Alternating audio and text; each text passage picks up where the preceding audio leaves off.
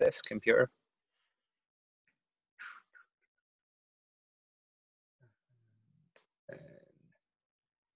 Share screen.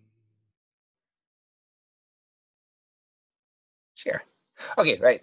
Sorry, start from the beginning again. Okay, so what we did last week is we built a neural network, a convolutional neural network, off of the ResNet 34 standard, which is a model that's been trained on ImageNet, which is about 1,000 different labels with many millions of images. So it's a really good one. And what we did is we did a process called transfer learning, and we took an image set of Far Eastern, really interesting and tasty looking food, and which had about 100 labels in it and about a gigabyte of data, and we trained it to fairly accurately. And I think we can pat ourselves on our backs in that the people that published this, which are, I mean, these guys are no slouches. They're generating data sets and creating state-of-the-art results, admittedly 5 years ago. And in the space of about an hour, we beat their, we beat what they had achieved as state-of-the-art by quite a large margin. We were getting like 32% accuracy on the top, whereas they were, sorry, we're getting 32% error rate on top, and we would have been much higher than that on top 5. And we got a better stat than they got on top 5 with top 1, which is like, that's mega better. So anyway, what we did is we took the model, and because it's sitting on, oh, we've got another person. Because we had the model sitting on the virtual machine in Google's Colab cluster, it wasn't much use to us. So what I did is we added on these extra 2 lines, the Google Colab import drive, and then the drive mount command, which mounts it. So it sends you away to a URL, and you then give it the permissions to use your Google account, and it gives you an authorization code which drops you back in. So it's pretty good. Do you have to like authorize it every time?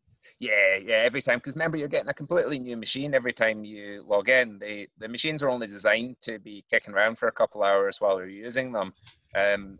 The persistent stuff is the notebook, which they save for you in your drive as well. So it's weird. It's like something from your drive that you instantiate, and then you're connecting it back to your drive so you save the output. So if we scroll past all.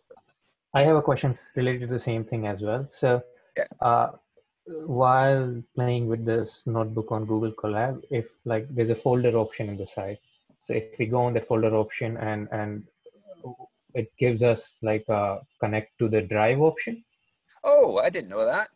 Yeah, so if we click on it, I remember like every time I come to my, so you say mount drive, you see? Oh on the yeah, top, that's upload, cool. refresh, and mount drive.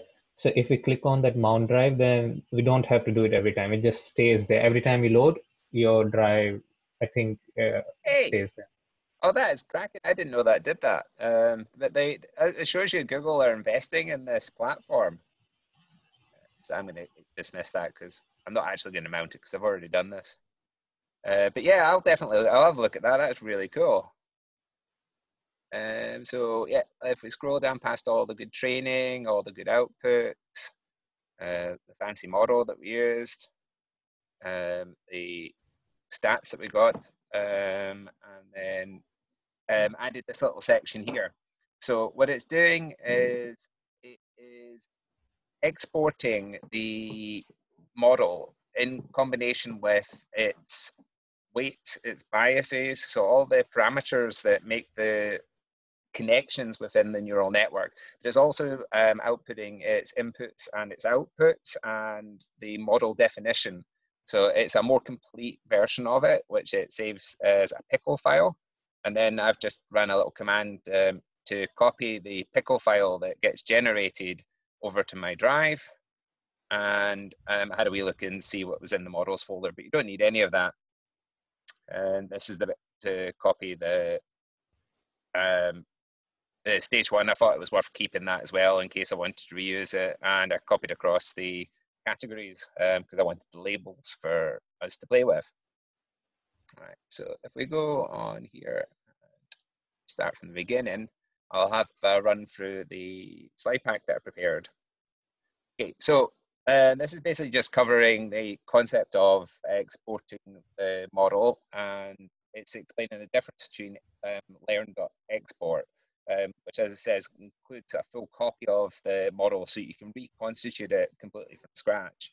And whereas learn.save just stores your parameters, which is enough for you to, if you're doing things like storing like a checkpoint, doing a little bit more experimentation, and then you maybe want to restore back to that checkpoint. That's perfectly fine.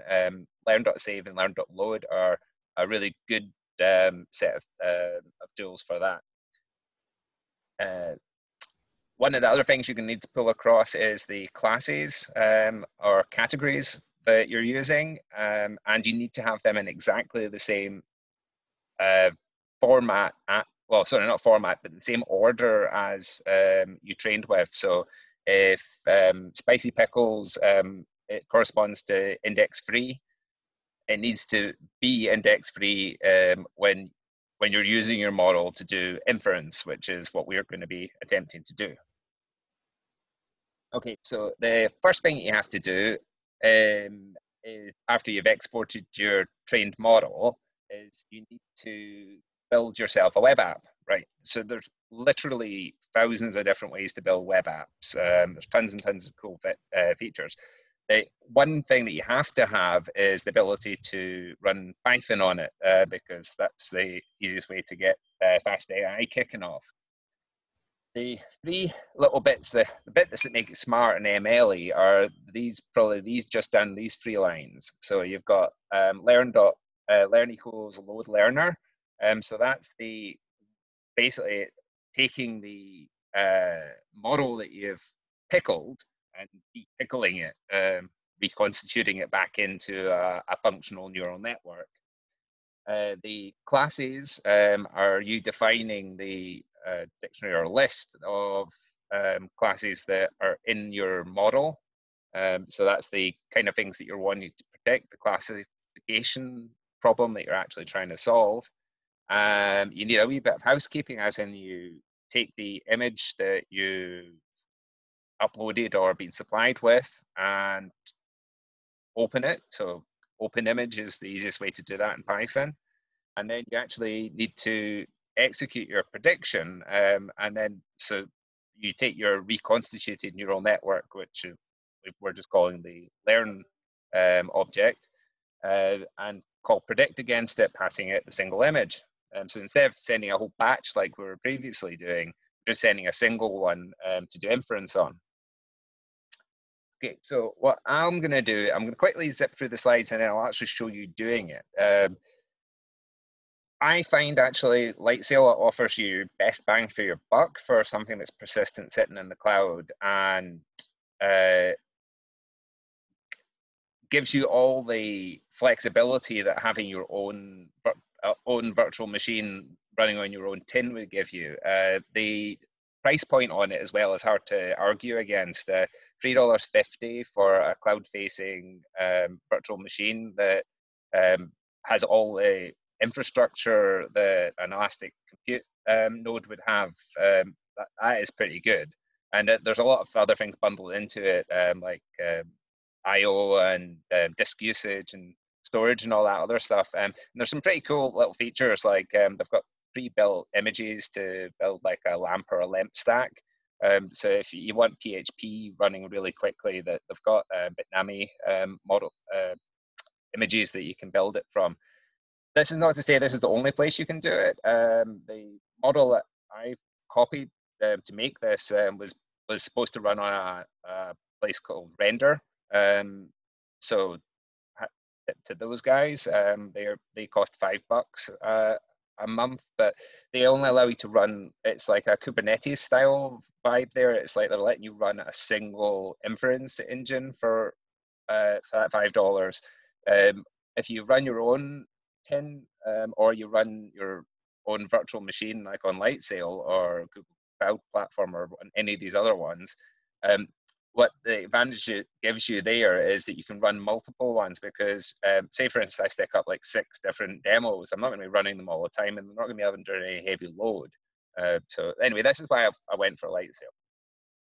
There's things like Python Anywhere and other free options where you can upload upload your models, and they'll run just as fine there. So what I'll run through is basically, I prefer to build these VMs completely from scratch, so I know exactly what packages I've got on it, and also to ensure that I've got a fairly minimal set of packages. The $3.50 level one is giving you like half a gig of memory. That's not a lot to play around with, so you don't want any additional bloat running on it. I think it'll probably run on any of the Linux distributions, but the one I'm most comfortable with is 1604. So that's pretty much why I chose that one. But if you've got a preferred Linux distro, it'd be interesting to see if you launched this and created it and showed us it worked. The other thing that you need to do is set up your security. So the application will be running on a port. The port we've chosen is 5000. So you need to edit your firewall rules to allow that port to have access. By default on Lightsail, they open up SSH and HTTP. So you basically click add another. It's not particularly complicated. And then the next bit I'll show you is adding the capacity, because unfortunately 500 megabytes, I mean, like back in the old days, that was a lot, but it's still not that much. So if you add a swap file, what that obviously is doing, well, I don't know if it's obvious, but a swap file is basically just using a section of your disk allocation to pretend to be memory. It's not a great high performance way of doing it, but if you only need temporarily to have 1.5 gigabytes to build your model, and most of the time you're only going to need half a gigabyte to run your model, it makes a lot more sense to just create a temporary swap file. So I'll show you that working in a little bit. And I find the best way to productionize these kind of things, and a lot of people agree, is to put them into containers. Docker's one of the leading container models, and they've become almost the de facto industry standard. So building a Docker allows you to have a very repeatable and transportable model. So if you decide that, hey, Lightsail maybe jacks up their prices by threefold, and you go, I want to take my model somewhere else. If you've built it in Docker, you're literally going to be able to just ship it somewhere else. You're not going to have to do any rebuild or reconfig or any of that other nonsense. You've got something that's fundamentally fully transportable, a bit like Java originally intended to be. But most people find it doesn't port that well. All right, so that's the instructions for installing it. We'll see that happening. And then obviously just check that your install is hanging together. There's a really good Hello World example that allows you to check that your Docker install has gone well. And once you've built and deployed your Docker container, you'll be able to just jump over to the IP address and test it works. So there's I like to stick the sources of all the things I've stolen at the end of my presentation. All right, so anyway, that was a quick whistle top through. Is there any questions before we begin? And I'll actually demonstrate us doing it for the pre-prepared one. And then what I was hoping we could do is do some of that mob programming. And what we'd do is we try and use apply it to the data that I've pulled out of our food database. Does that make sense?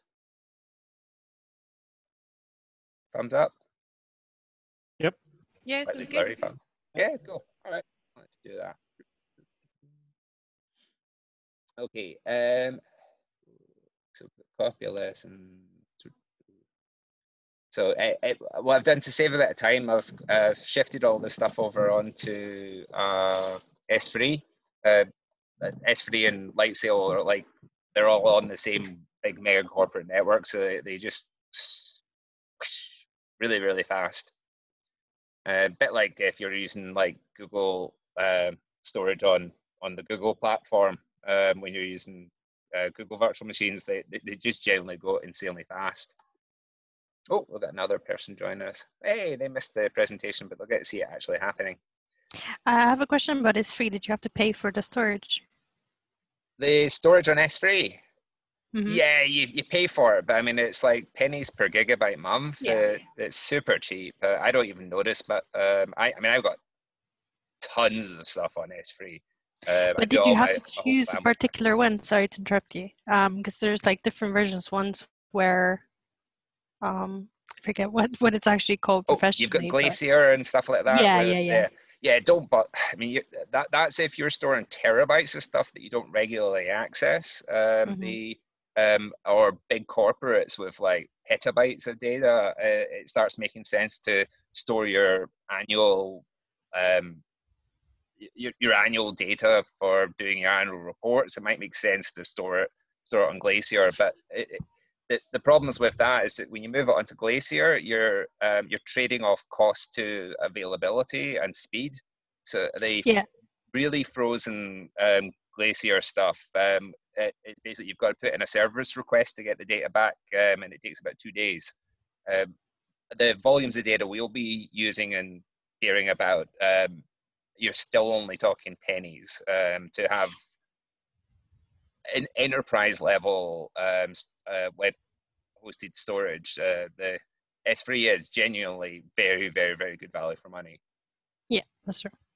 Yeah, it just happened in the past, way in the past, that I bought the wrong product and it was really expensive, and thankfully Amazon gave me a refund because that can happen. Well, this is it. I left my instance running for a month and I got charged 400. I think 70. I think that's actually what happened to me as well. Yeah, but they refunded it. I was just like, I'm an idiot. Please help. Yeah, exactly. Yeah, that's one bit I always make a point of mentioning whenever I'm telling people to use a Google Cloud Platform or anything similar. I'm like, guys, make sure you turn your stuff off. And I've anyone that's been doing a course with me, I've sent them off the auto reboot script. And basically, what it does is it just polls for connections to it, and if it's not doing anything useful, it just shuts itself down. Yeah, you don't. These things are cheap to use, but you've got to make sure you shut them down. So anyway, so I've dumped them on there. And what we're going to do here, I'm just going to see if I can hide this. Yeah. Oh, yeah. There you go. That's much better. So we were creating our instance. So I'll go back to logging into lightsail. So yeah, basically, if you've got AWS account, you'll have a lightsail account, and they do need a credit card and things like that. But their costs are fairly good as long as you're being sensible. And so I create instance. I don't really care about the availability zone. America is fine for the moment. We're not going to catch COVID off them. Click to make sure you're using Linux. Microsoft Blueprints, you need much bigger servers. Click OS only. Click Ubuntu. Ignore all these ones. They even give you the first month free. That's crazy good. I run one of the $5 servers because I'm feeling flush. And default name will be fine. So create instance. It takes, because it's instantiating a new virtual machine for you, it does take a few seconds for it to load. But if you can imagine how long it would have taken you to build a machine even 2 or 3 years ago, it really isn't a long thing. So while that's having a little grunt, is there any questions? This is a good point. Oh, no questions. All right. It might not let us log in immediately. Because although the machine's up, it might. Oh, there you go. We're good to go. All right. Can we see the Ubuntu terminal? No. Oh, hold on. Oh, then I'll change my sharing. New share Ubuntu terminal. Share. Can we see it now? Yes. Yep. Yay! Okay, I'm getting the hang of this. Slowly but surely. All right. One thing to mention, do you see the scripts that the put into the PowerPoint? Unfortunately, what PowerPoint does is they're a bit cheeky and they fire in lots and lots of little like non-breaking spaces and stuff like that just to make the formatting look good. And unfortunately, what it does is it bursts the it bursts it for Unix. So I'm just pasting in the first little section of commands to create a swap file. It just takes a little while. It's basically initializing a gigabyte of storage. And then if we check 3, there we go, we've got a swap file. That's actually really useful for any web-facing machine. No point in buying something with twice as much memory, even if it is cheap, if you can get away with half as much memory and an equally sized swap file. For productionized machines, though, I would not recommend going over the amount of your real memory for your swap. For this one, we're actually going more than twice in swap versus memory. That is horrendous for performance, but we're only using it the one time. So the next bit was the installation for Docker. So I'll just do this a line at a time so you can see what's happening. Because some of this stuff is a bit weird.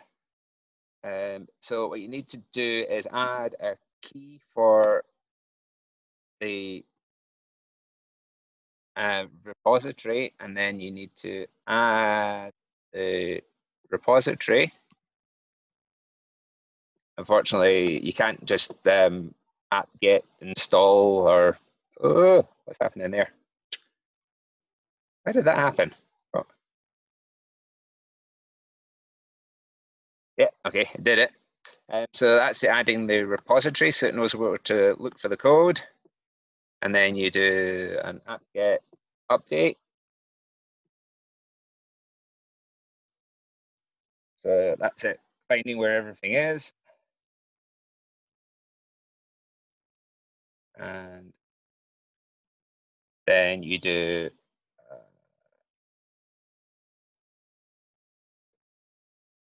an install. So it's pulling together all the packages that Docker needs, and it's installing Docker Community Edition. Hopefully cleanly. Okay, and remember I was saying it's good to check that your Docker is installed. It's always good to check your work. So that shows you that Docker is up. And the service is running, and then you can run this special image called Hello World, and it should, oh, sorry, that's one of the things you will point. You can add your Ubuntu user to Docker group, but that takes another reboot, and I just wanted to whiz through this. Okay, so basically what you have to do is prefix all your Docker commands with sudo. It's not that big a pain in the bum. Right, so you can see there it's saying hello from Docker. So what it's done is it's pulled down a Docker image, and it has created a Docker container, and it's run a Docker container. So that's all good.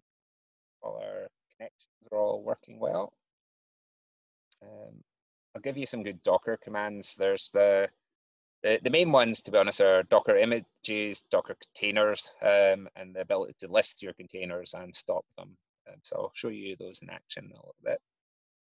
All right, so what I'll do is I'll pull down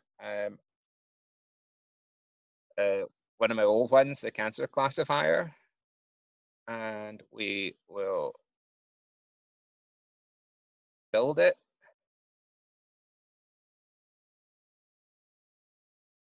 So while that's happening, yeah, no, we'll just watch it happen. Doesn't take very long. So it's pulling down all the packages that I've stuck in the requirements.txt. Don't worry about that wee red bit there. And it's downloading all the things to make an incredibly basic Linux distribution with the ability to run Python and a couple of other bits and pieces.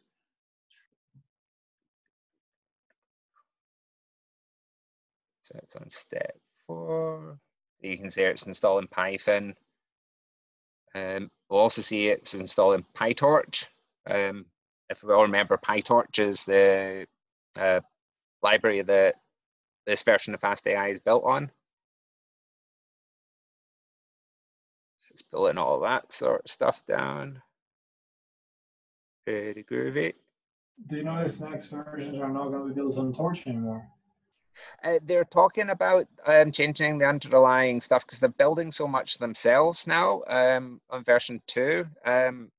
The thing that I posted was I was talking to the Swift developer stack at Google, and it was sounding like he was going to rebuild a lot of the platform at the bottom layer, and the stuff that he's building now, like his vision libraries and stuff, are like miles ahead of PyTorch. PyTorch is now like merging his changes in to try and keep up.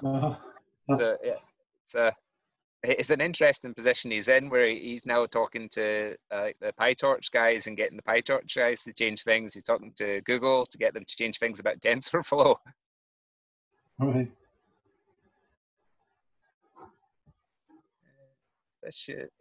This next bit that is running here is in installing and building Starlet, which is based on Unicorn. It's one of these things that allows you to do it gives you the ability to build a website that it can publish. And this is giving me warnings about my version being slightly out of date. Oh, that's it, built it. So if we do sudo docker container ls, see if a container is running. Nope, it's not. So my mouse is wiggling a wee bit.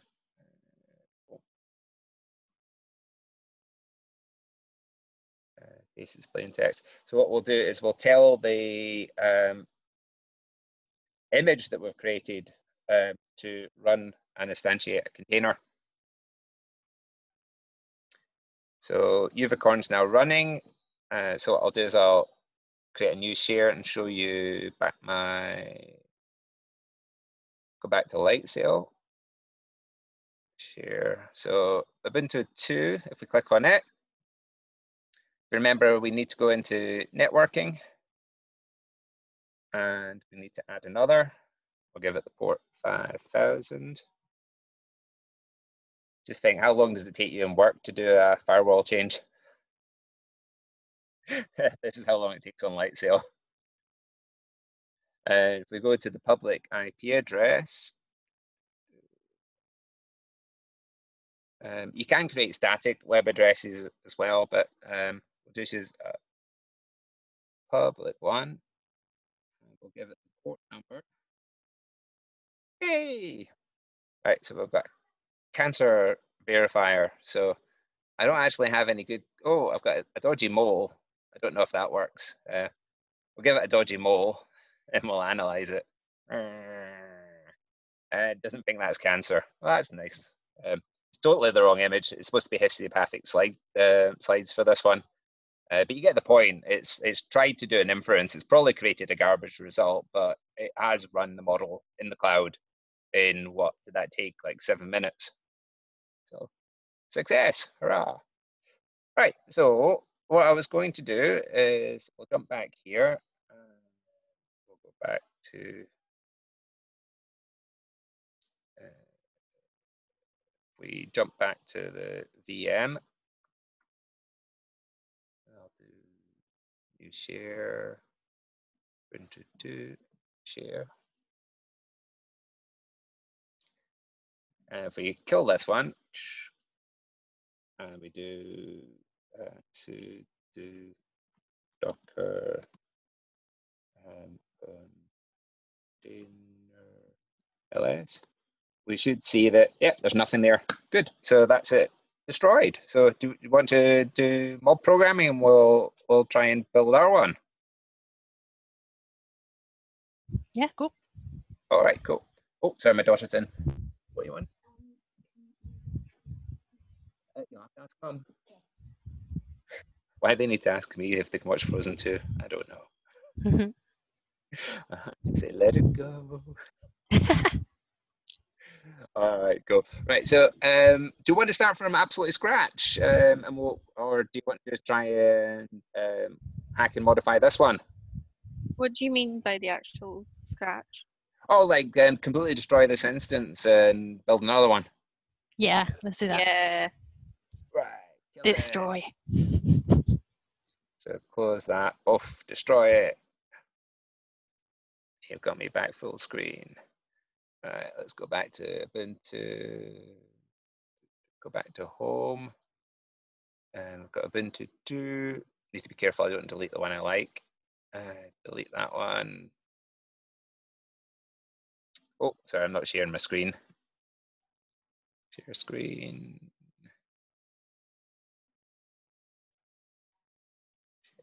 Cool.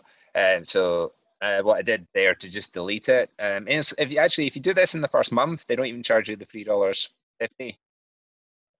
So that one goes and warns you, and you say yes, delete. It does kill everything. It's true. So should we start with the? What I'll do actually, I'll share. I'm going to stop the share, and I'll share my whole screen.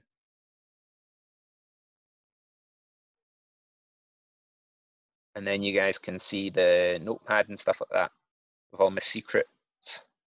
This is how it all happens. Showing you behind the curtain. Right. Can I remember what the first thing to do is? Create instance? Yeah. Do we want Microsoft? No. Trick question. So it was OS only. Amazon Linux would probably work more efficiently. They build in modifications to the kernel to run more cleanly and quickly on their infrastructure. It's Ubuntu that we picked. So why are we going with Ubuntu? Because I know it works and I haven't tested the other one. Fair. Yeah, fair. Got the magical $3.50 price point, and we'll call this one Ubuntu ML Club. Okay, and then just create instance.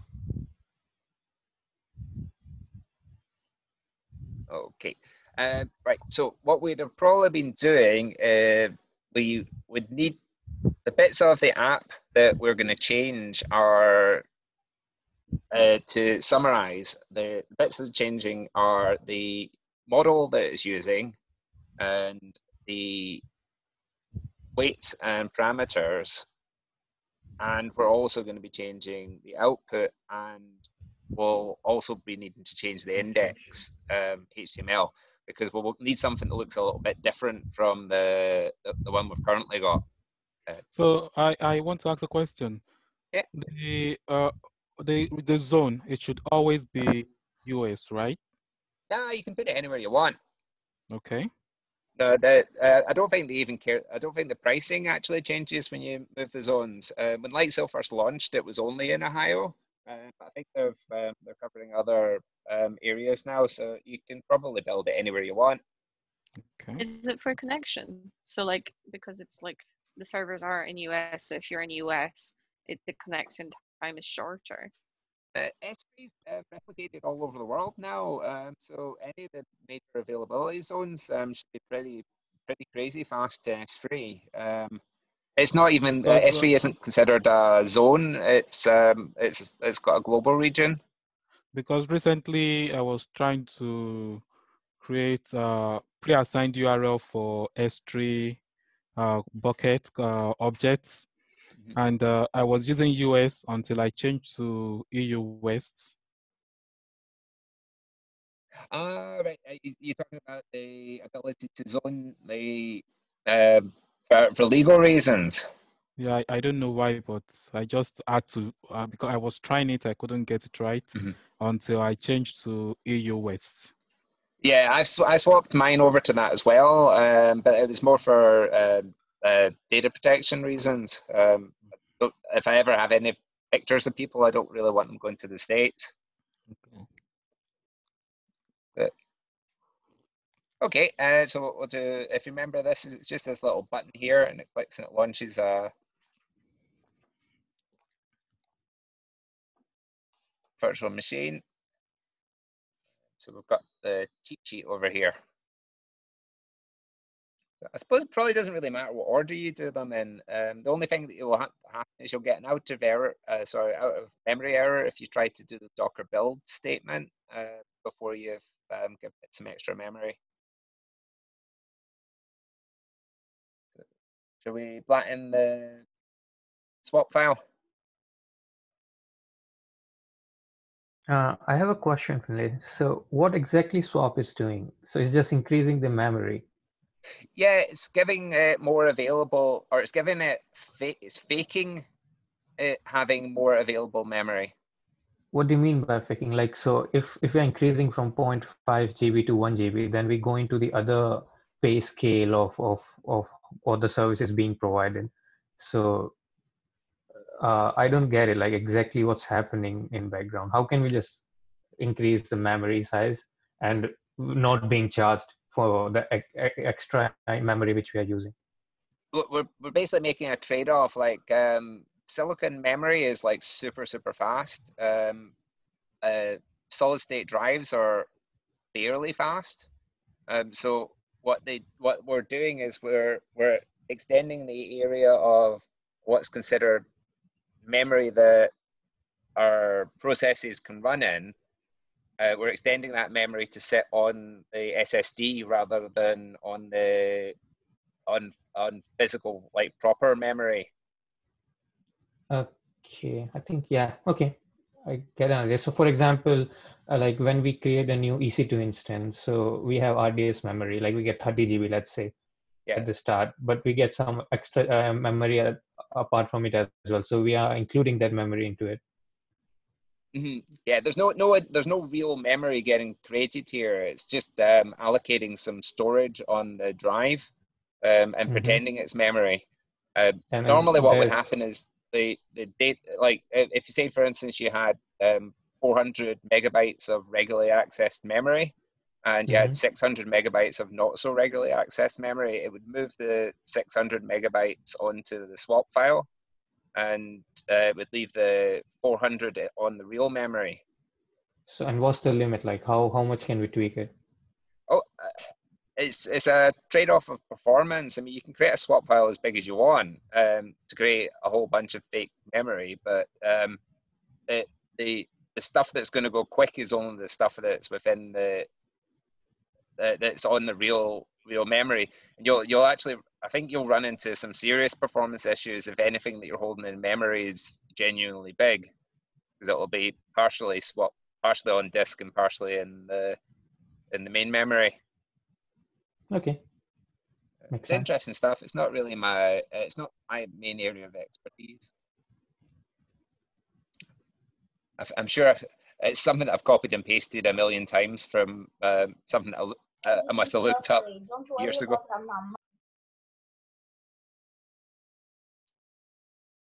So yeah, you could probably increase the swap size bigger. That count is the size of it, I think, and you would need to and you could up the gigabyte count in the fallocate statement.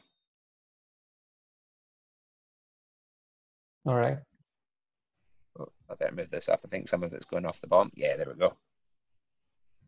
So we've got our swap file created. And then should we just do the instructions in to install Docker?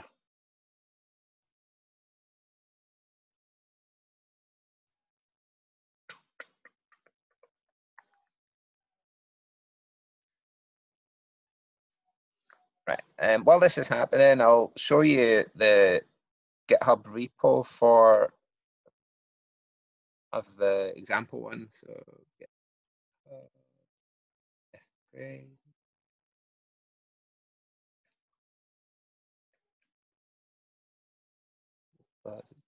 Should put a picture up there eventually.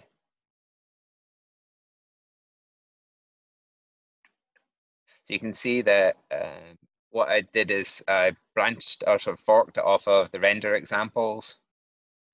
And if we look at the, I won't bother going into the Docker file and things like that, but the requirements is that's basically telling the Docker build to use these versions of the libraries. So you can see here it's got like the Unicorn and Starlet, which are like our web server, but it's installing PyTorch, fast.ai. It's one of the important things to mention is that the fast.ai that you're running on, you want it to be the same as the fast.ai that you trained it on, or as close as possible, because you'll get a lot less warnings. Go back here and up into the app itself. The main one that we'll be modifying is server.py. So what that does is it's got the script in it. The important bits are this export file. So at the moment, this is pulling the cancer one down from a Google Drive. But as I said, I've already stuck it on S3, so we can use that instead. Our classes are going to be different. The classes I've had were just 2, so it's a lot easier. And I think everything else in this will probably be the same. If we wanted to change the port, we could change it here, but why not just leave it the same? If we go back again to app here, I'll show you the other bit that we'll probably have to modify. If we go into the view, it's like a model view controller kind of build that we've got here. Then there's the index, so we'll probably want to change things around here, like the title, the blurb at the top of it. But everything else on that can probably stay the same. I didn't actually change very much from the render example to get this going. It's just a wee preview of what we'll probably need to do. Then we'll install Docker CE.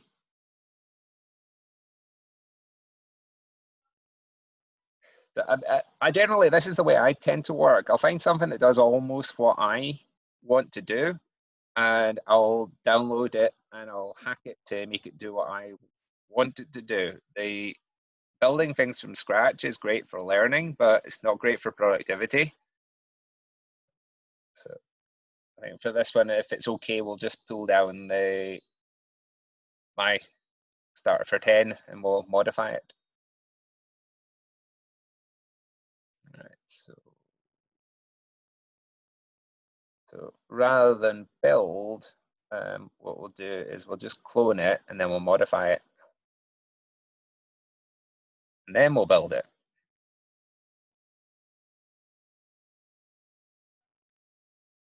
Oh, pasted the wrong thing. Sorry, it's not going to do any damage. That was a bit stupid. Unfortunately, what I did there is I control V'd that what's it called? The clipboard on the machine isn't the clipboard that's on my machine. I'm used to, normally what I do is I properly SSH onto them using a terminal, but I'm on stinky old Windows at the moment. Okay, so that should have got us our code down. There it is. Fast.ai free. We'll have a look, so we can see the requirements there. We're built on roughly the same model, so we probably don't even need to change any of the requirements. So we'll just jump into the app. Has anyone got a preferred editor? I'll just use Vi otherwise.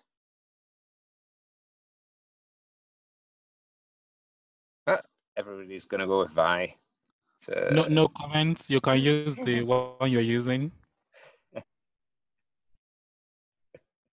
So we're just basically editing the server Python file. Okay. So if we scroll down here, you can see it's doing. It's importing the HTTP async IO. That's to stop it blocking when it's uploading the image. And Unicorn, which is that's the tool that we're going to be using to present the web page. And we're pulling in fast AI and fast AI Vision. And then we've got Starlet, which is that's the thing that's working in conjunction with Unicorn to render our web pages. So the first bit here is the export file URL. The question I want to ask: what's the difference between using Amazon and platforms like Heroku? This is what I said at the beginning. There's literally tens of thousands of people trying to get our dollars. They're all offering slightly different things. And this is why I'm suggesting that it's best to containerize your apps, and then you can port them to wherever you want. The DigitalOcean might undercut Amazon next week, and the smart dollar is going to jump there. So yeah. Just because we're doing this in lightsail, I mean, that's the thing I like about lightsail is for our purposes is it's very flexible and it's completely free for the first month. So it allows you guys to experiment. You don't have to put your money on the line as long as you delete it in the first month. So I'll delete the. On this file as well, is there an advantage to downloading it from the drive at runtime rather than pulling it into your Docker machine, or your Docker image? The reason they recommend pulling it in at runtime is that it's only going to happen the first time it gets instantiated. So when you launch the Docker container, before it serves up any requests, it'll download your export file and reconstitute it. There's a big advantage to keeping your Docker containers really small and light, and keeping your keeping the things that are likely to change separate from them. It comes into its own when you're running like big Kubernetes clusters and stuff like that. So and the other thing as well is that if you're running on something really lightweight, like I haven't managed to get this running on what would the smallest, like a Lambda. If you're trying to get this to run on a Lambda server, they only allow you like 50 megabytes in total. So in that situation, you just wouldn't be able to fit it. Okay, cheers. That makes sense. Yeah, I like to keep the container as small as possible, and if there's any big bloaty changeable files, keep them on somewhere like S3. Because the lag time, it's like the warm-up time on your node's going to be a little bit slower, but it's not going to make any difference in its ability to run inferences. So okay, yeah, thanks. We need the URL for ours. If we jump over here onto S3, where I've prepared it for us, we've got our food.pickle. So if you click on that, it'll give you the object URL. I click the make public one, which you should only really click if you really, really want to make it public, because everybody can see it. It's still public. All right. If you copy the link address.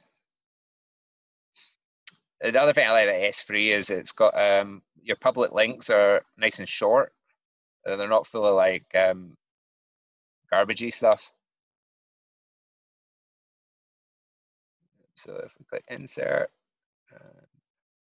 this is plain text. That's our pickle file.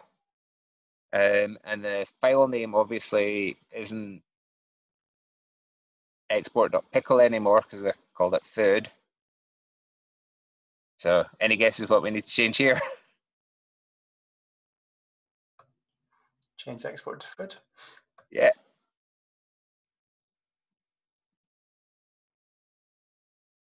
Okay, and then this one gets a bit trickier. because we could just pull down the file. I've done a really hacky way of doing this.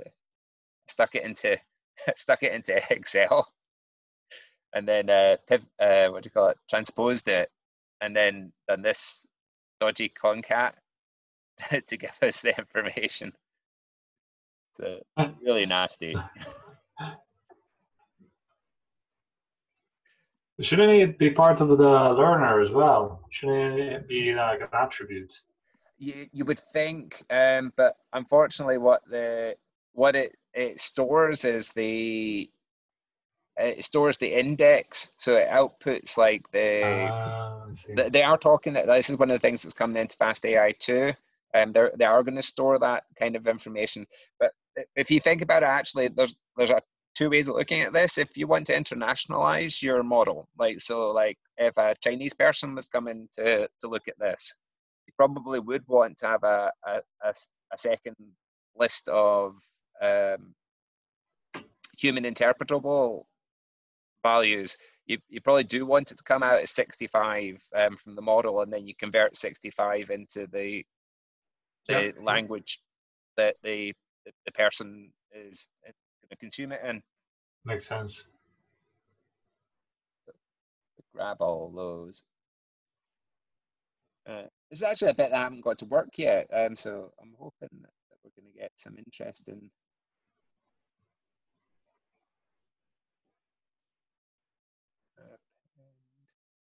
This looks horrible. I'm sure there's a better way of doing this. It works. It works. So that gets them in there. I'm not convinced that's the best way of doing it. So if anyone can come up with a better way, I'm more than happy to change it. Then you can see down here, we've got our download file. So it takes our URL and our destination, and then we've got a setup learner. So what it does is it asynchronously downloads the file. And if you remember, we gave it the file URL and the export file name up above. So that should all be good. And then it loads the learner. And there's a wee bit like a exception there in case you've used a really old version of fast AI, where if it trained on the GPU, it had to run on the GPU. That's actually a good point to make, actually. When you're training, you need to be able to process tons of data really, really quickly. So a GPU is massively, massively good. But when you're running inference, in almost all cases, you want it to run on a CPU. CPUs can be bought at commodity prices, super, super cheap. And generally, having inference times in the fraction of a second aren't that bad. When you're training, you want the inferences to be getting done in the fraction of a fraction or a fraction of a second. But when you're doing inference, you only need to run it at the speed that the human's going to be willing to. The human that's consuming the information, you don't need to go faster than the human, is basically what I'm trying to say. Okay, so I would encourage you guys to have a look around this code, and I would also encourage you guys not to think that Starlet's the only way to do this. It'd be interesting to see if people can come up with better, faster, or more readily usable or interpretable fancy, cool GUIs and stuff like that. So what we'll do is we'll write and quit that. And let's go looking for our next file. So I think I said the next one was in view, wasn't it?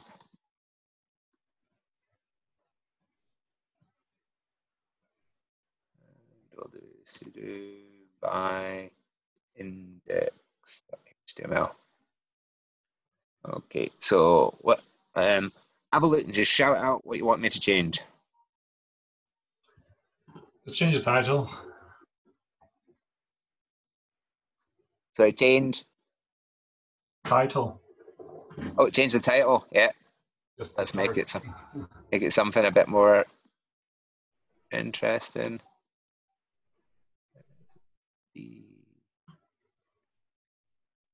The words. Insert. We'll call it something. What should we call it? Food. Like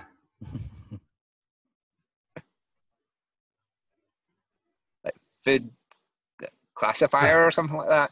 Yeah, food classifier.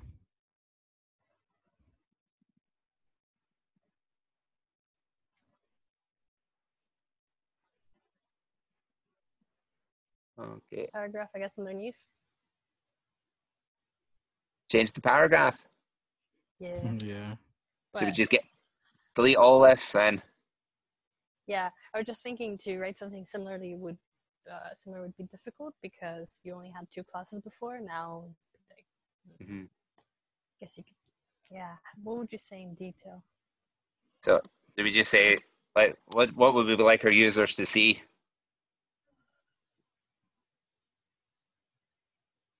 Upload your food pictures, and I'll try to guess what it is. Food pictures. How will try to guess. Like what it is or something. Yeah. Okay. And then if we scroll down, the rest of it looks pretty good because it's not saying anything about food or cancer or anything like that, does it? No, that's fine. Right. Okay. So right, quit that. Okay, and then we'll jump right back to the beginning. And then the next thing to do is build it and see if it compiles, I suppose.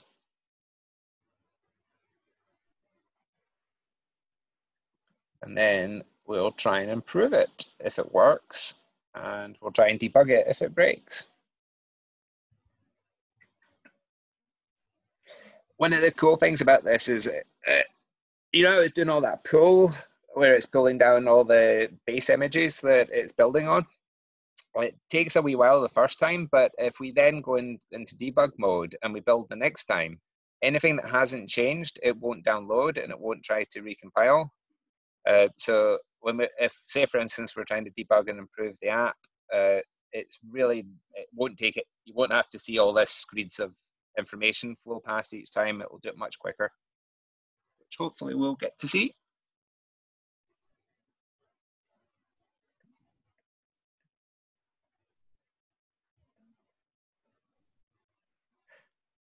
Is anyone on the call done this similar where they've built an inference engine before? I'm sorry, repeat. Can you repeat? Oh, has anybody actually created a web-facing app that people can use to do ML before? Yeah, but only using already existing systems like Microsoft Cognitive Services and things like that. Oh, right, yeah. Yeah, I have done. I use Flask. Oh, that'd be cool. It'd be good. I think one of the follow-ups to this would be great is if someone's got another way of productionizing it. It'd be really good if they could do like a wee version of this and get the model live some other way. But Flask is simpler than this. I think it might not be as much of learning for you. Yeah, but it's good, right? It's happened easier. Okay. Yeah. I Done tried with Flask. Lambda, and with Lambda it worked for me. Some tricks there, but we can do with AWS Lambda as well. Mm-hmm. Yeah, I managed to get what was it called?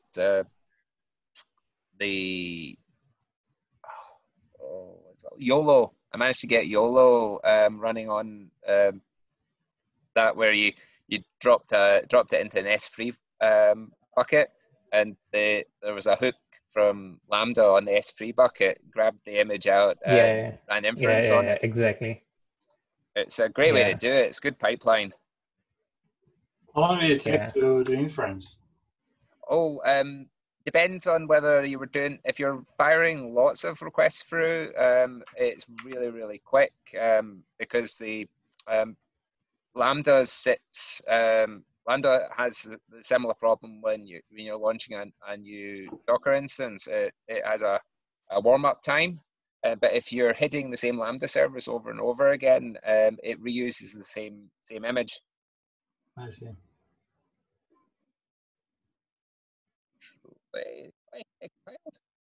Hey, I love it when it does that first time.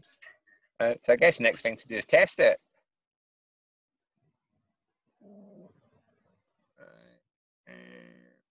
Sorry, jump back to, where is he? Instances, there we go. Right. If I'm forgetting anything, shout out. So we've got a public IP address for ML Club. Grab that.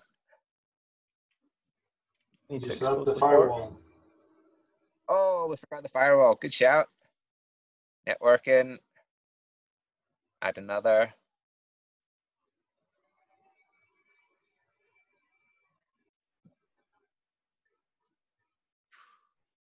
So we've built it. Is there anything else I've forgotten?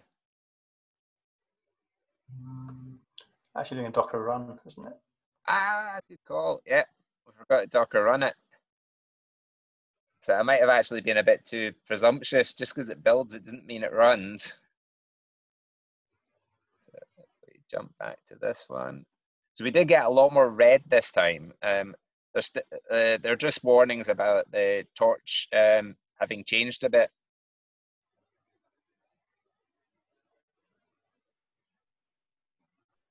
Hopefully it's not going to crash. Fingers crossed. Everyone cross your fingers.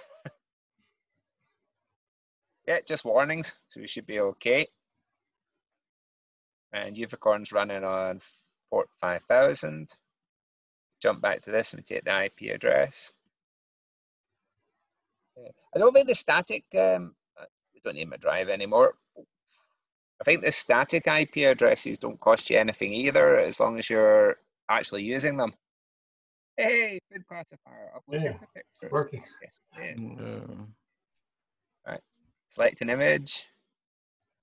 Oh, here's some I downloaded earlier.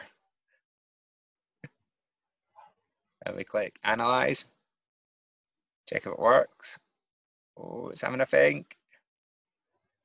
Is it going to do it? And one of the things that comes into play here is depends on how big your image is. This is a really high resolution picture of a 49, whatever 49 is. Informative. So if we go back to here, let's go over and we'll have a look what 49 is. 49 is Grill Pacific Sorry. Is that what you Google searched? I don't know.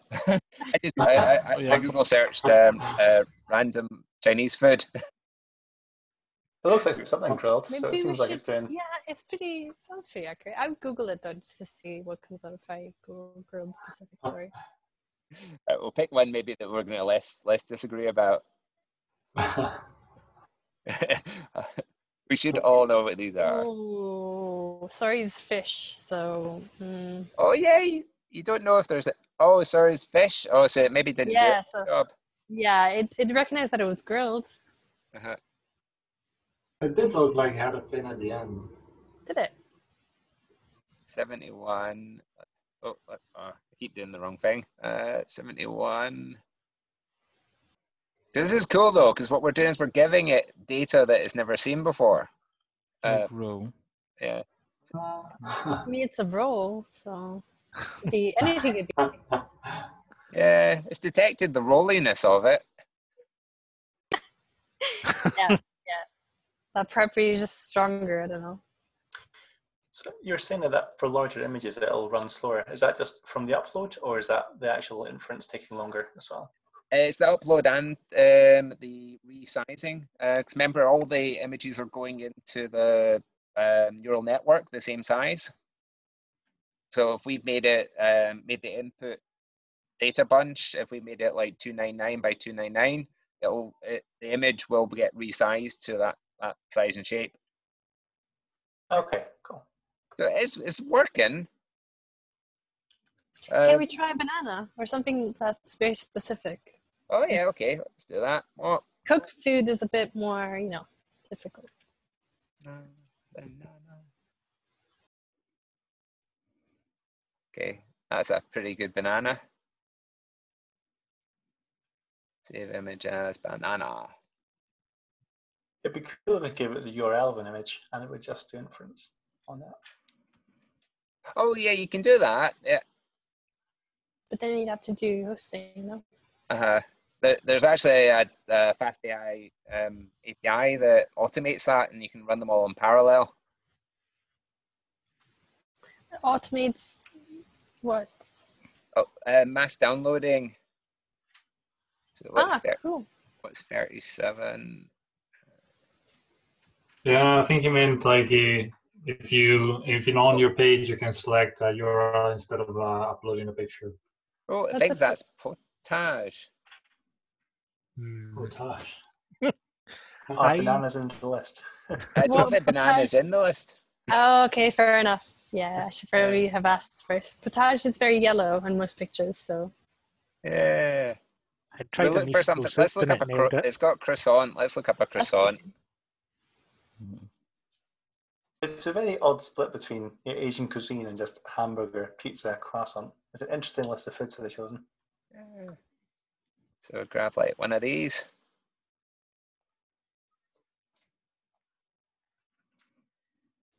Well, that's a huge one. Should we see if we can just get that image? Yeah. We don't need a huge one. This is making me really hungry for croissant. I know none of us have had dinner probably.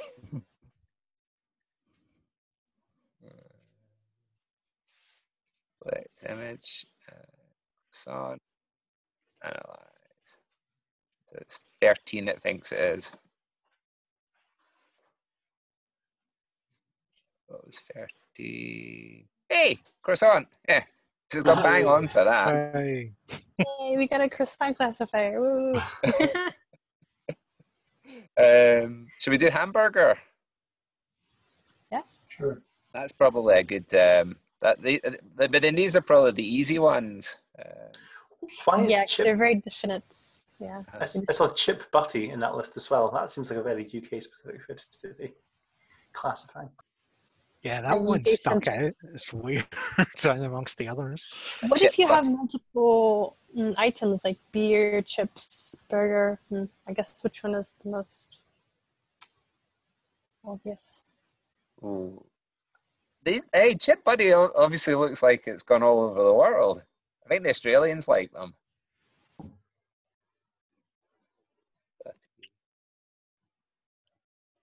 All right, so the one thing I'm noticing is it's kind of a pain looking up these numbers. You should just build a dictionary. Or just before it returns the value, just do an index from the list. Oh, yeah, exactly. Easy I think peasy. that's an egg roll. What did you put in? It was a chip butty. Oh, well, to be honest, look at that monstrosity. They're delicious. So 17. I'm not saying this is going to be the best classifier in the world. 17. Hamburger. Yeah. So it is getting some of this. So try and see if we can hack it to get it to give us the labels rather than the numbers. Yep.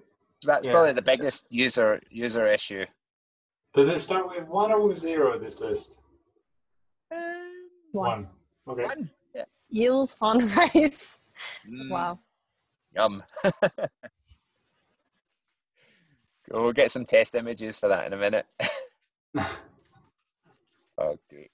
So obviously, if you're running this for real, you could just close this window and it would continue to run. But because we have run it in process, we can actually shut it down by Control-C. If you're running it, and you shut down your terminal and then came back to it, because the container will still be running in your absence, what you do is you do Docker. Actually, hold on, I'll just show you that just now. So if you run it out of process, oh, It's because you got IT in there, I think. oh, I had IT the last time. That was weird. I wonder why it crashed so immediately.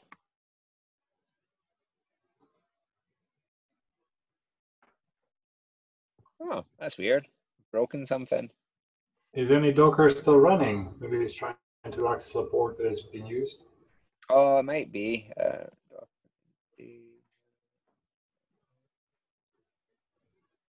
Oh yeah, it's still running. So yeah, that's a bit I was going to show you. So sudo docker RM. Oh no, first you have to kill it, don't you? container stop, and then you give it the container ID. Is this we? Then you can type only the first few characters and it will find it. Oh, does it? Yeah, if you do 1FA or even 1F, I think it should work. I'm going to try that. As long as it's unique in the list of the. Yeah. I'm trying to autocomplete it. What do you do to No, make no, it just enter as it is. 1F and then hit enter. Oh, I'm loving this. I'm learning stuff too. Yeah, and that's shut it down. Aha, I'm going to use that. That's great. I've never been on a Docker course. I've just learned enough to make to be dangerous. Yeah, I'm learning on YouTube. Cool. So we've shut down. So we can nip back into the directory. And then into the app directory. And we've got our server.py. So do you think it'll be the server.py that we'll need to change, or the HTML? Server. Yeah. It's the .py that we have to, because that's passing something to the view, right? So do that's it, because it's proper model view controller. Okay.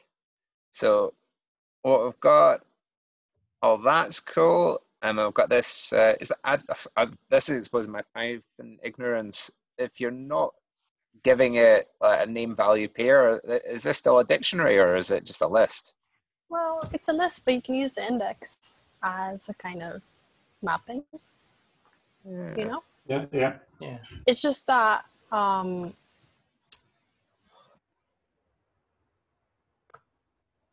You'll need to subtract 1 though, right? Because the yeah, exactly. numbers so, are. Thank you. Yeah, so where you have prediction there, you can just add a line before the return. Mm-hmm. And well, we can still call it prediction and overwrite the variable prediction, or we can call it prediction. Yeah, let's just overwrite it. Yep. And it should be prediction. What was the name of the long list? Classes. Right, so it should be just classes, square bracket, prediction -1, because it's a 0 index. Yeah, that makes sense. -1. And that should go and pick the element from classes and put it in prediction. And this way it's already a string. All right, cool. Do you think that's all we'll need? Yep, let's try it. Yeah.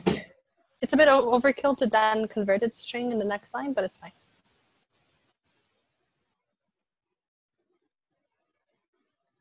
You guys have been properly Pythonic. My version of Pythonic is change as little as possible.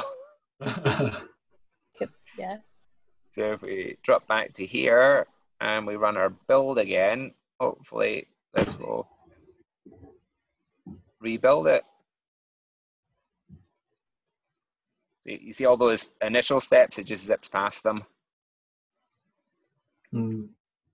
just building the bit that we've changed. This is the only thing I don't really like about it. Is it's not like, it's a bit slow build cycle, but that's just because we're in 2020 and we're used to things going super fast. I mean, you could mount it as a volume. You could mount the folder as a volume, and then you should be able to change it and just. Oh yeah. And then just debug the container as it's running. Yeah. If you put it on debug mode, I know that on Flask you can put it on debug mode and it will automatically restart the server if you change something on the. But I'm not sure how to install it. A bit like PHP, yeah, that does that as well. The auto reload. That's sweet functionality. That does speed things up. Like you can just tweak it, change it, revert it. Yeah.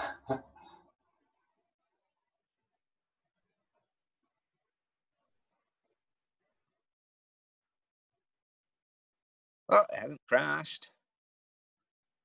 That's always a good sign. And we'll refresh this. Just pick any old image, I guess. Yeah.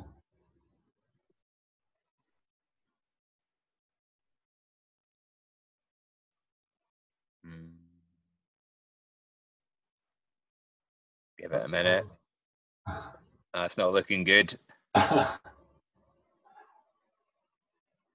Oh, type error, unsupported operand types for category and int.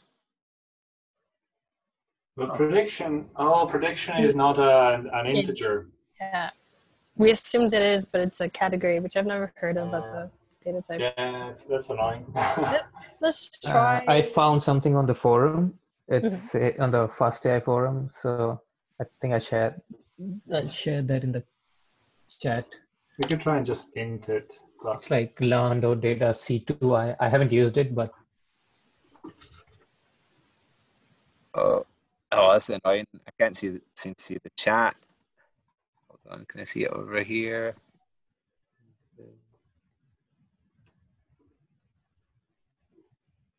Oh, I'm just we had this problem last time. I couldn't see the chat. I need to stop the share. Really? Oh yeah, I get chat back when I stop the share. Cool. Oh, thanks, Bishop. And that's definitely reinforcing. If you can just look it up on the fast.ai forum.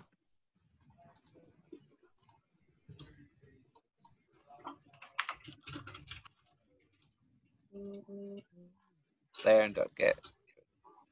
So what bit of the, oh, so I need to share my screen again. Amateur. Share. Jump back. Yeah, I think you can probably just do int of it. Yeah, should work. It would be nice to try it on a REPL before having to rerun the whole thing. Okay, so what was it? CD fast.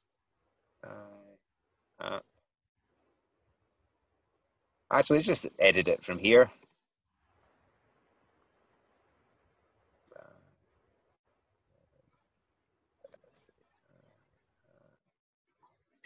And it was server.py. Save us doing all the backwards and forwards thing.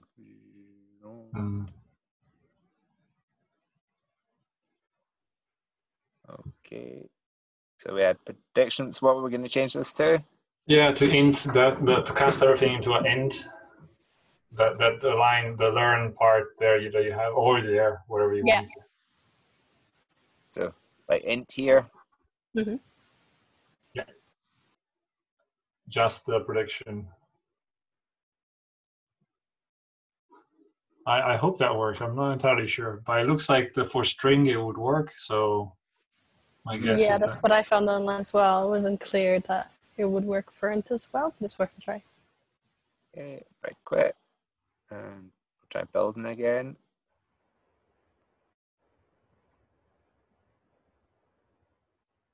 Build cycle's not too slow.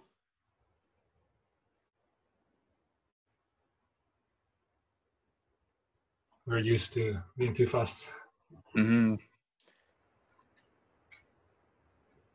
Yeah. Forget this to work. I'll update my my repo as well.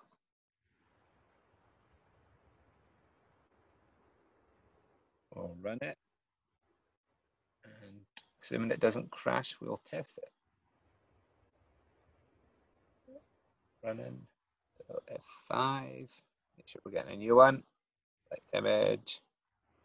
And do the burger. Oh. Oh, do you think that's the -1? No, the -1 should work. I'm not sure if it should work as in. Yeah, I think that's just a class because fried rice is nowhere near there. Oh, is it nowhere near there? But it worked last time. Yeah, that is weird. I'm sure it got burger correctly the last time. Try it with the number as well and see if that works. Do you think it's worth having a look at what it's actually returning? Because the number. Oh, the classes are not in the same order. Yeah. I wonder if it is because no. dictionaries in old Python weren't ordered. It would. It's a list, though, isn't it? And they're ordered. Yeah, no, the list is ordered, and the other thing is before it was working with the thing that we were thought it was wrong. Well, Yeah, exactly. The thing that we were looking at. You just look at where the fried rice is again. What I would do is I would print those two, both the what happens after is cat, That's 9. as well as what. It's number 9. Yeah, that's a good idea to print both. Print both what's in the list, because it should be accurate, but maybe there's some surprising behavior there. So yeah, I'm not sure it's what's working before.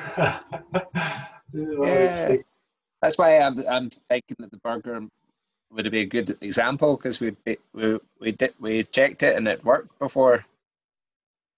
So what you can do is in the string, just when you're actually returning it, the JSON response, 2 lines below.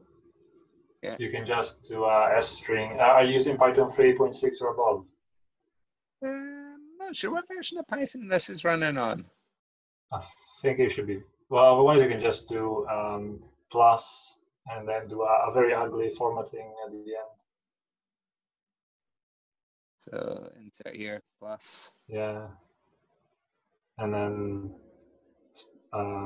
quotation, space, quotation, plus string of prediction. Actually, no, because prediction is now we've overwritten a We've overwritten it. So we'll stop doing that. Yeah, we can just call it prediction underscore or yeah, whichever, it doesn't matter. So prediction underscore string. Oh.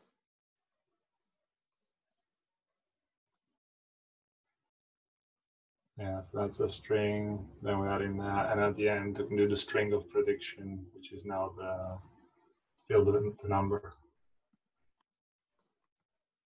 No, so just the str. Yeah. Yeah.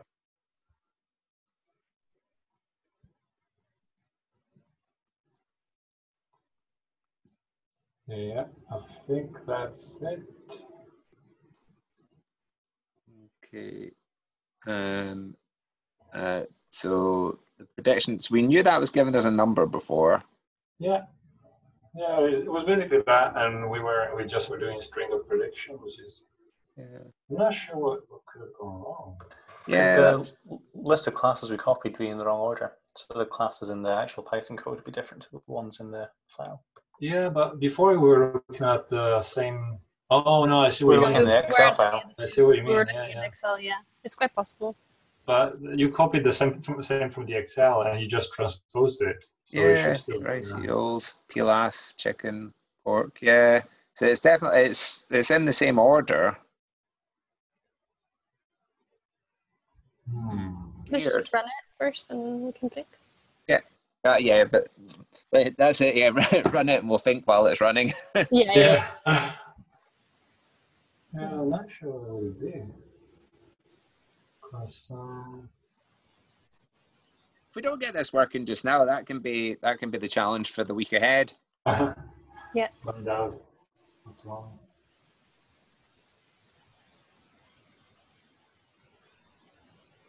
Run it.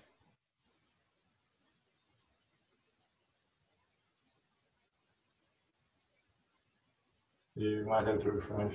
Oh.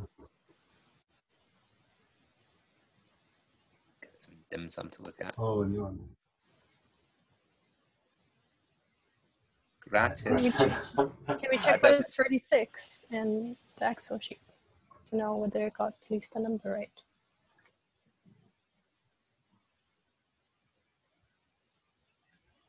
Six miso soup. That sounds right. That's not bad. So yeah, It's- there's It's Oh, off it's by the 6. inting then. The inting is not work. Yeah. The int. Oh yeah, that's what I was gonna ask, whether we can print it before, not just after, because I was suspecting the cast to be messed up. From the actual, it looks like it should support the int method, though. Really? Yeah. Oh, I'm sorry. Ran the wrong thing. Then we're down to that annoying list, maybe. Mhm. Ran the wrong thing. Let it again.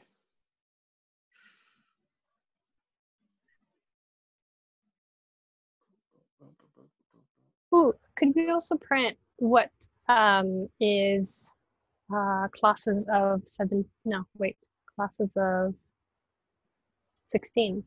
Because I want to see if classes of 16 is hamburger in our list. Oh, 17. Oh yeah, see if 6. 16 because it's, yeah. See if it is actually 17th on the list. Yeah, so to see whether hamburger is 17, in our case, we'd have to check if classes of 16 is hamburger by printing out classes of 16. Oh, I wasn't going to check it like this. I was just going to print it, but this is one way of doing it. Yeah, I'm wondering, do you think it'd be better, quicker just to turn it into a dictionary and give it just a name value pair of name and its index, and then we could just look it up like a dictionary? We could, but I'm not sure if that's the problem, because I think we still have the problem of that thing coming out as a category, and I think that int is the thing that might not be working, because right now it was giving us content, which is 30, but it should have been 36. And we were printing the prediction itself as being 30. Wait, was it 30? Can you go back to the page, the web app? What was the printed next to 36? Yeah, Gratan's 30 in the list. So it's 6 off. It's Oh, not in the even Excel close. file. If it's just -1 or +1, then I could see it just being like 0 versus 1 indexing. Yeah. Could we have it printed before? Wait, let me think. Yeah, after the cast. So we printed before the cast, but we don't print it after the cast. So it would basically be int prediction. So at the end of our printing, JSON response, blah, blah, blah, we can add plus int prediction and see whether the fact that we cast it changes it. Yeah, sure. So I think I might have seen why that the link that Andrew just put on the chat is pointing to the actual fast.ai library, and you can see there that if you do an int, it takes the int of the data. Well, if you take a string, it takes the string of the object. Interesting, yeah, that is possible. Right. But we'll be able to see that now. So you'll want to add a space though, plus a string space plus int. Sorry, string space as in like quotation mark space, sorry. Plus int prediction. And it'll automatically cast it. Yeah, and we kind of want to see what happens to it when it casts it. What's the difference between data and object on a category? I am really wondering the same. Yeah, the terms are a bit confusing. I'm wondering if we should do a dot object. Let's start with this, and then we can see if it's We could cast a string of int to int, and that'll get us. Oh yeah. That's right, isn't it? Yeah. Do we need to cast that int, or I think it should be fine, right? Yeah, No. the concatenation will work. It'll turn it into, exactly. No, sorry. Actually, this I'm not sure if it will work because the plus, you cannot do a plus with an int with something that's been turned into an int, can you? So you need to cast it. Yeah, I think you really need to cast it on string and then an int, like cast it around with a string again before you sum, because otherwise you're trying to sum an integer with a string. Does it depend on the version of Python, or am I remembering it? I think it's still, I'm not sure, but I think last time I tried it wasn't working. That's why I usually use f strings, which is a bit nicer, but right now we're doing this way, so it's probably a safe bet to put that one in. Another build. It's from Python 3.7, at the top of the Docker file there, so f strings should be in it. Oh, okay. Yeah. Where does it say that? Just step 1 of 8 from Python 3.7. Oh, right. Scratch. Mm-hmm.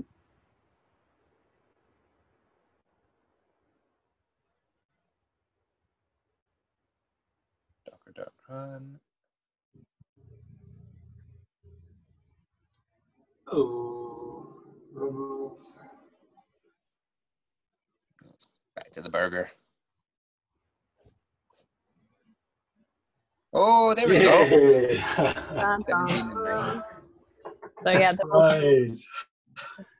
So which one is the correct one? 17. 17, right. Yeah, so the 9 comes from the casting, so it's trying to cast 17 and it turns out 9. Yeah, so we need to use the category dot. Yeah, dot object to do an int on the dot object instead of in the. I hope this. It's a nice and intuitive way of getting the category number from category.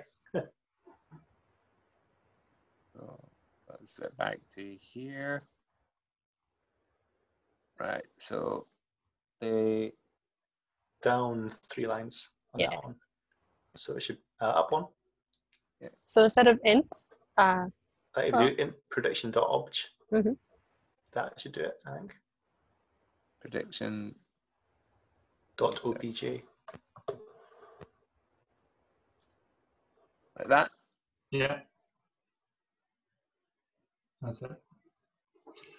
And now crossing your fingers again. Get one more build. I'll be well chuffed if this works.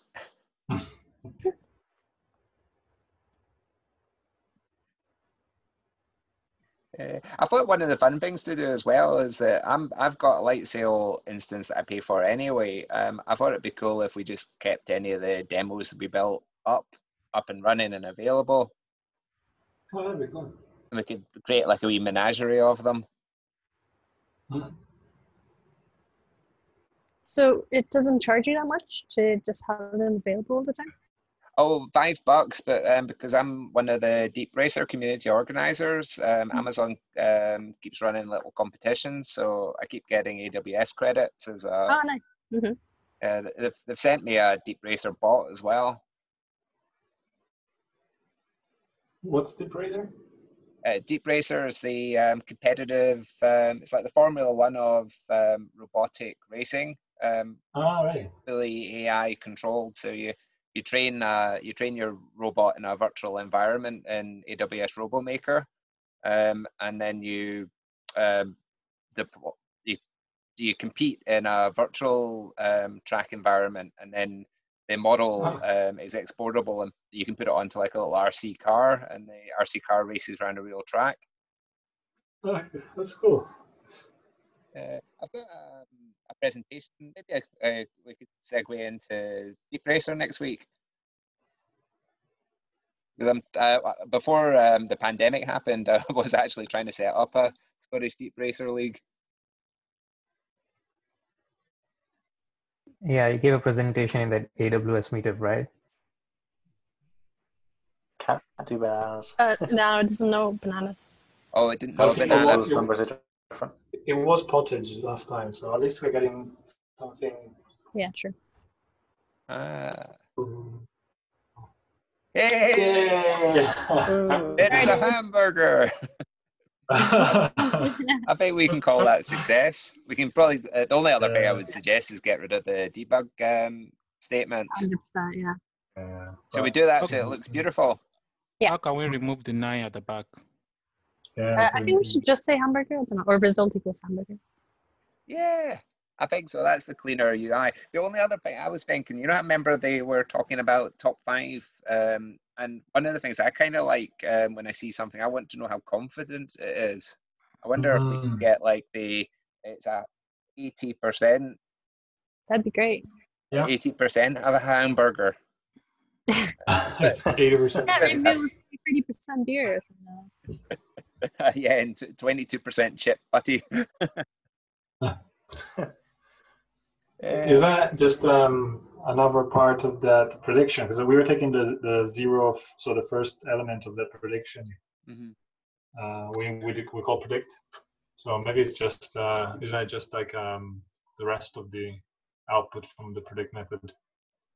Should we try that as our last thing, and then we'll call it a day? Because I'm getting hungry. Yeah. Yeah, sounds good. All right. So if we get rid of, we don't want. So we basically just want the prediction string now, don't we? Yeah. Well, unless you want to also try to see what else is there in the predict coming out of the predict method. Yeah. So I think if we do just after the prediction, or you can just take the string above.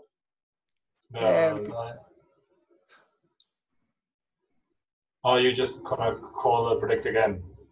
Oh yeah, that's the point. Yeah, I don't want to do that. You can just above you take the square bracket 0 out, and right after prediction you can put comma star rest.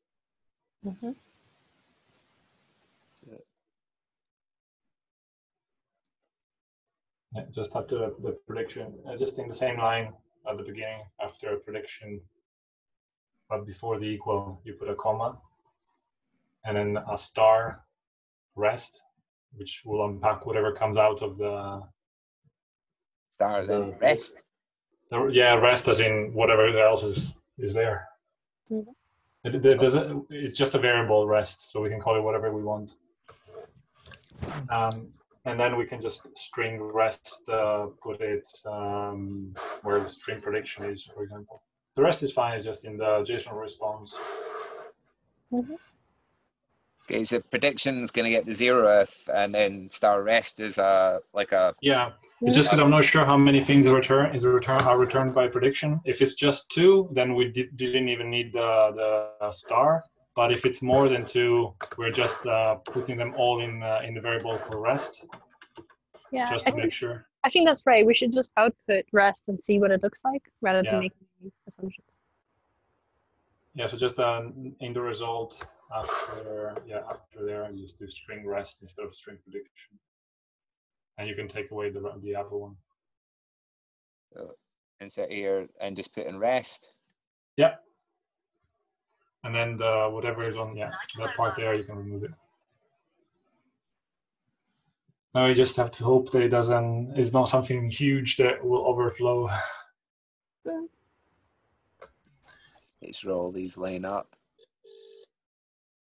It looks like it might be quite large from the documentation. All right. So, assuming this is the predict method, it looks like it gives us the category, then something. Then the third returning is a list of the probabilities for every class. So we'd expect 100 items in that final list. Oh, right. Oh, interesting. It might fit. Did you share that link? I just have it in the chat, yeah. Oh, cool. Assuming this is the right learner, I don't actually know the difference between them. It's one of the things Jeremy's constantly tries to drill in during his MOOC is that we're experimentalists. Just try it and see if it works. If you're not sure which way to do it, the fast AI is fast, so try it both ways. See which one goes first empirically.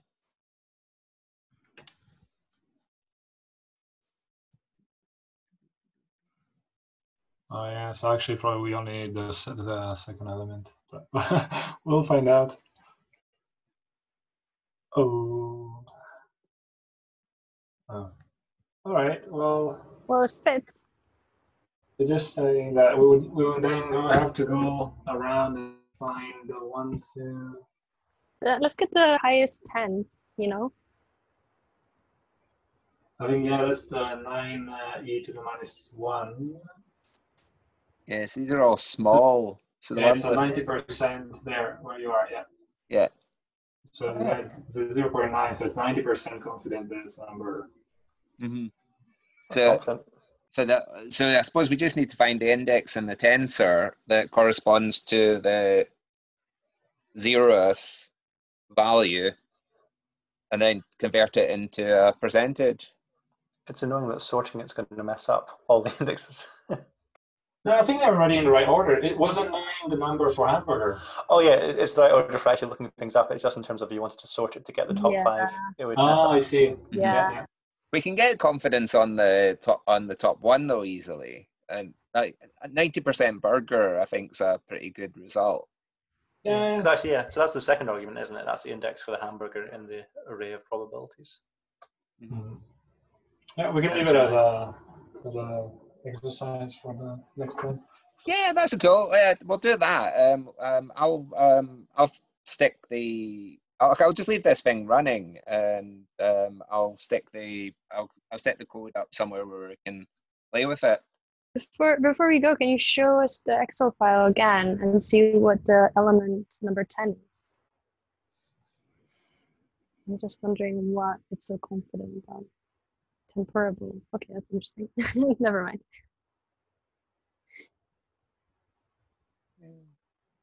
Hamburger, wasn't it? It came back with. Oh yeah, no, it's because it's all not in the right order, isn't it?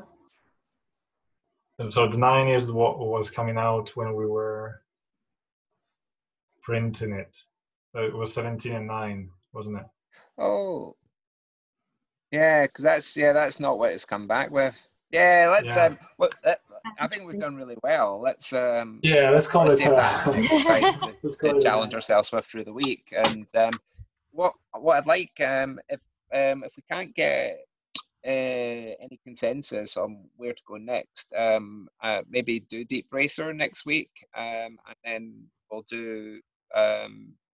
jump back into something else in fast AI the week after, like maybe do segmentation or something like that. That's good. The problem with segmentation is though it does require a bit more grunt, and it does take a bit more time because it's a much more challenging computer vision problem to solve. So your training data does take a lot more epochs and a lot more training data to be able to work it out. Like the CamVig data sets are huge. Right. Or we could go really lightweight and do collaborative filtering. Yeah. Or we can also actually attack one of the problems that are either on Kaggle or on driven data. Yeah, that's an option. Yeah, well, as I say, let's have it. We'll all get on Slack and we'll have a chat and figure out what we want to do in a week's time or 2 weeks' time. Sounds good. Cool. And that burger's made me hungry. Cool. Right. So what I'll do is, unless you guys want to hang on here, I'm going to drop off just now. But I can leave the room open if you guys want to chat afterwards and talk about me or something. I'm hungry as well, so I'll probably leave as well. Yeah, this whole food business. Yeah, go.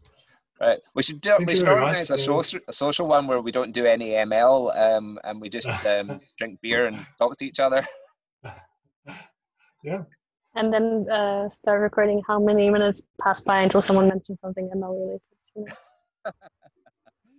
It sounds like we could build a tool for that. All right, thanks everyone. Thank you. Stop recording now. Appreciate everyone's involvement. Thank you very much. Thank you. Thanks for Thank you for your time. Thanks. That was great.